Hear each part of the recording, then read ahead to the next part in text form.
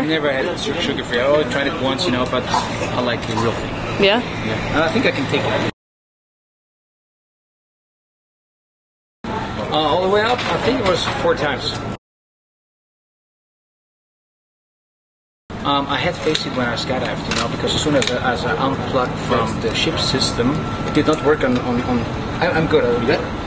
If on board, when I was plugged into the ship system, I did not have face heat, which is not a big problem inside the capsule because it's not extremely cold.